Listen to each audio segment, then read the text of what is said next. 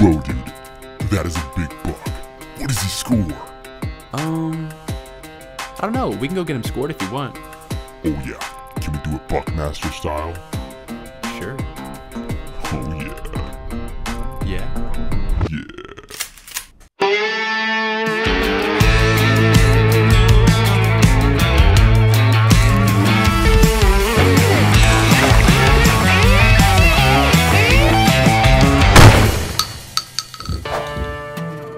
What's up, Creek Kings? On today's episode, we are with Toby Hughes, an official Buckmasters score. Say what's up, Toby. Howdy. We are getting the buck that I killed this year officially scored. His name is Turkey Foot 8. Check out the video if you haven't seen it. Link right here. Oh my gosh! Dude, that is a freaking giant! So he's just gonna kind of walk us through a little bit about the official scoring process and how it differs from like what most people think. So yeah, let's get into it. We roughed him that night. We roughed him, what, 161 and 78. Mm-hmm. So if you live in Ohio, you probably have definitely seen this guy on Facebook, or you know him, or even probably got a deer scored by him. But approximately how many deer do you score a year, dude? Well, last year was 449. Oh my God. That's in the record book. I don't keep track of the ones that don't make it or don't go in the book. So what, you have like 1 or 2 people in here a day? Well, no, more than that, because it'd be, you know, probably a lot. He just went at the same time. A lot heavier during the season. Yeah, I'll stack them. If I'm scoring in the evening, I might do anywhere from 1 to 6. So you have like events and stuff? We do it throughout the state. It's pretty sweet. Buckmasters does. But I mainly score at home here because more comfortable. You get a better face time than at a store event. It's a hectic pace, and you don't get a lot of quality time.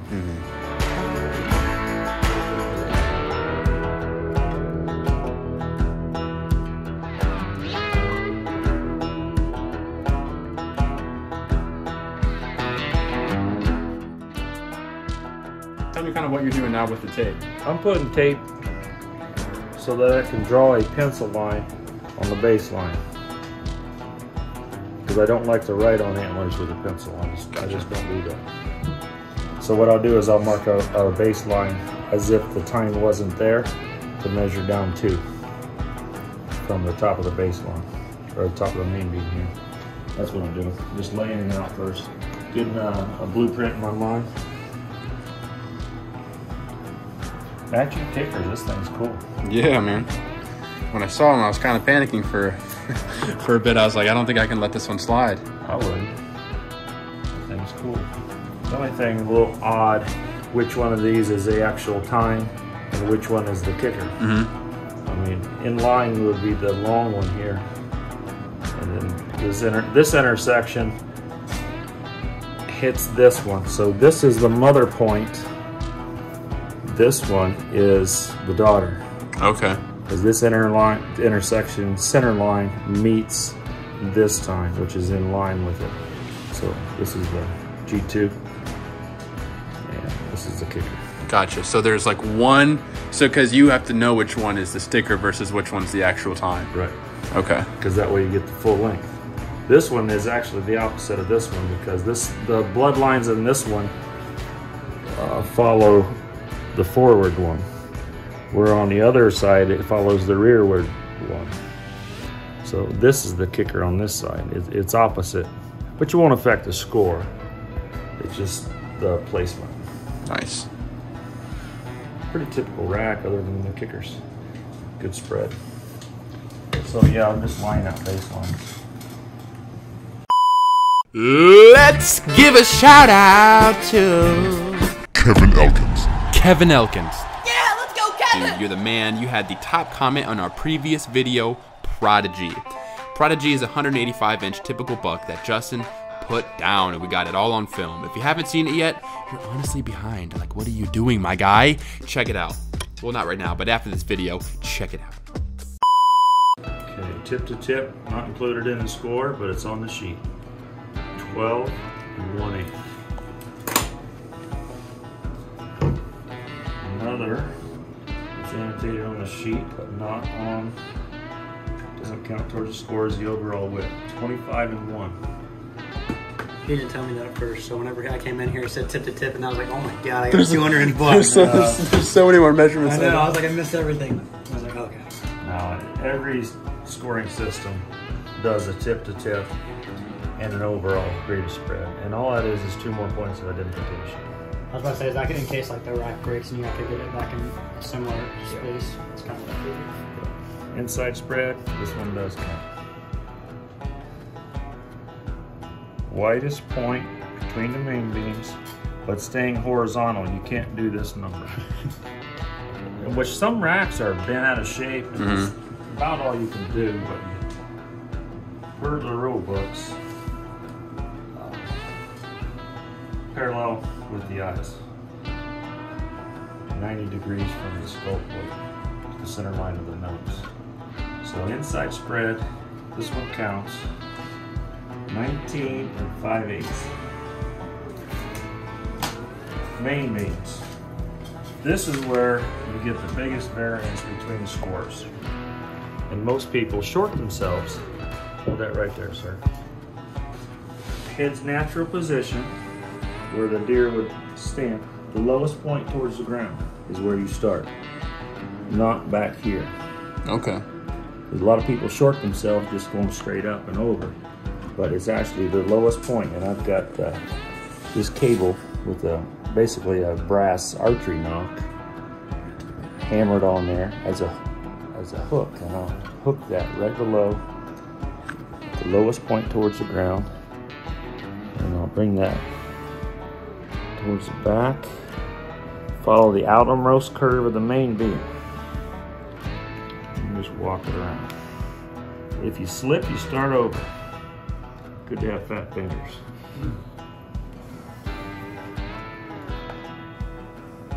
Cable is the most accurate way to score deer.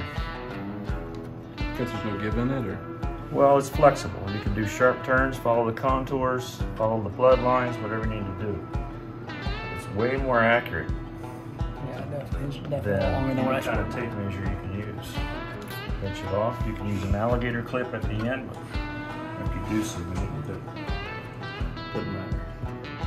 23 4/8 on the right main beam. Like I said, this is the biggest variance between scores, how they score the main beams. Per our rule book, I'm doing it exactly as I showed you. Directly on the side, lowest point towards the ground.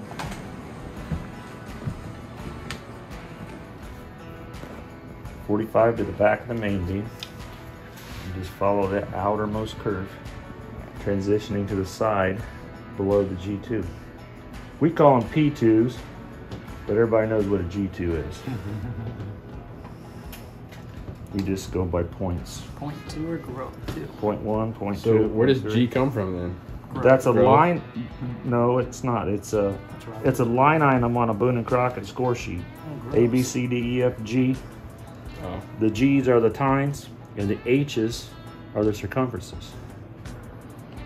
And in Buckmasters, we just call them P's for points. Left main beam, 23 7/8. So that's 3/8 difference between those two. No deductions, doesn't matter else. But, That's what I like to hear. right. Yeah, we don't have a subtract button on the calculator. It's just cut off. No reason to take away from a deer's character like this. Exactly. This is a deer you kill off character, and for you to be able to take away from him because of it doesn't make a whole lot of sense to me. So what I'll do is start measuring points. On the right antler, right down the center line to the pencil line I drew is 5 7/8. And I'll pull that tape off and stick it up top. And what that does is just tell me it's good tape. Tell me that I'm done with that one. Okay. Hold that right there, sir. So what does it take to be a Buckmaster score? Like, do you have to go through like yearly classes, just kind of refresh, or you just like a once and done kind of deal? One and done, you got to show aptitude in it, but you have to drive to Alabama Okay. on your own dime. That's how they kind of make sure you're going to do what you're going to do for the right reasons. You don't get paid for this. So it's a volunteer community service, I guess, is the best way I'd put it. It's awesome, man. But you also get your hands on stuff like this. Some pretty sweet deer. Yeah, some nice ones. Right down to that line in the center line of the beam. So, P2 is 11.2. Broken P3. I want to go up the center line until I find the longest existing piece left. Hook on there, come down to 4.2. If you break off a tine, don't ever repair it and glue it and screw it back on, because then I can only measure up to the break. If you have the piece in hand and I can see that it fits, then I can hold it there, tape it there, or whatever, and measure it full length. Then you can repair it. But if you repair before, you can only go by where it's like broken, like right there at the To bottom. the longest point at the break. Okay. So I see I what you're would saying. follow that crack right up there. Okay, that makes sense.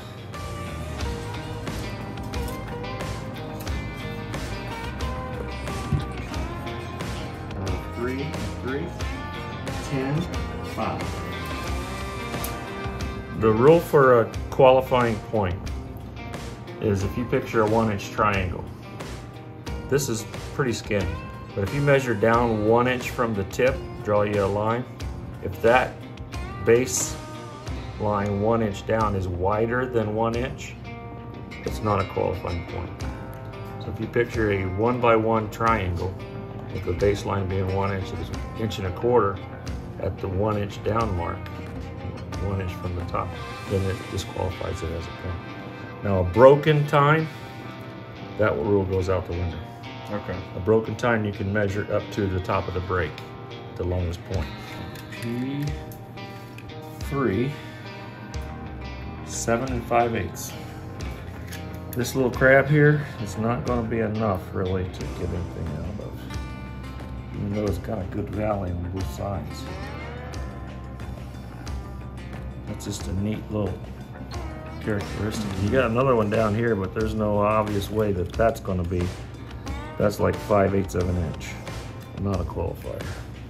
So, now here's what we'll do on these circumferences. We're almost done with this. So I'm going to turn this over. Right main beam first. And the circumferences. Now this is where you have to use a 1/4 inch steel tape measure. Granny's 1/2 inch wide sewing tape won't cut it because then it'll float over the bumps. To compare one deer to the next, to the next, to the next in our record book, use the same tool. 1/4 inch steel tape. And that's provided by them, I'm assuming? Yes, or you can get them at any hardware store. I got you. At a pinch, you can buy these at the checkout stations at the hardware stores. Just a 1/4 inch steel tape. So, circumferences. Smallest circumference between the burr and the P1. Don't find the fattest one, you find the smallest one. So there's a 4 5/8, 5, 5/2, it goes up from there because it wedges. So the smallest one I can find would be a 4 5/8. Between the typical tines, you search for the smallest circumference. 4-1, 4-0, 4-0, that'd be it. That's 2. Right there, C3, which would be an H3 if you're Boone and Crockett guy. 4-1. Yep. Okay. Now, 1. So between the typical tines and the burr, 1, 2, 3. Now this, let's say this is an 8-point side. What I would do is take the measurement from the tip to the intersection of the 3, and I've got 10 inches. We divide that by 2, I got 5 inches. So I want to find my 5-inch mark into a circumference right there. 2/7. Now if this was a 6-point and this was gone, you'd measure this, divide it by 3, and that'd give you 2 points of location. Actually ever scored, it was a farm deer for a guy I know who has a local farm. And it's good for his advertisement, so I scored it at 398 inches. It was a local breeder buck. Oh my gosh. His name was Spaz, probably a pretty famous deer nationwide. I think I've heard of it actually. Yeah, it was a big deer. You said it was 3 what? 398. There you go. Just 2 inches off. Yeah. From double what people get excited about. Yeah. It was a nice deer. Okay, we got some results here on Zak's buck. 12 points, 12 scoreable points, 4 abnormal points. Makes it a basically 8-point frame. Grand total of 156. Here we go. The right side was 67 inches. Left side 69. We were pretty close then. Yeah. Yeah. 19 5/8 inch spread. Comes a 156 on the nose. 8.4% irregular, Okay. which means these junk points, which still count towards a score, are factored into the total, divided in, and we get, by math, it's 8.4% irregular. So we don't do typical, non-typical. Right. It's exactly how non-typical is the buck, and place him in a category. So he'd fall in a semi-irregular category. 5.5 to 10% is a semi-irregular category. Okay. So we have 4 categories based on their percentage of jump Right. points. Yeah, I think next year he would have been a lot more than that for sure. I mean, he's already got some weird junk going on here. He on the does. inside. It looks like he might even grow a split right there, which would be just absolutely weird looking. But Yeah, I think so too. I don't think he'll be able to get to see next year, will he? And that's going to wrap up today's episode. Thank you guys so much for watching. A special thanks to Toby Hughes and Buckmasters for allowing us to film the process. If you live in Ohio and you have a chance to get your buck scored by Toby Hughes, do it. Make the drive. He's an awesome guy, a super good conversation. He's got tons of cool stories. Also, stay tuned for an upcoming video of us shed hunting because we got a ton of properties that we didn't have last year, so we're definitely going to turn up some really cool sheds. Stay tuned. Don't forget to subscribe for more outdoors content every week. Hunting, fishing, and everything outdoors.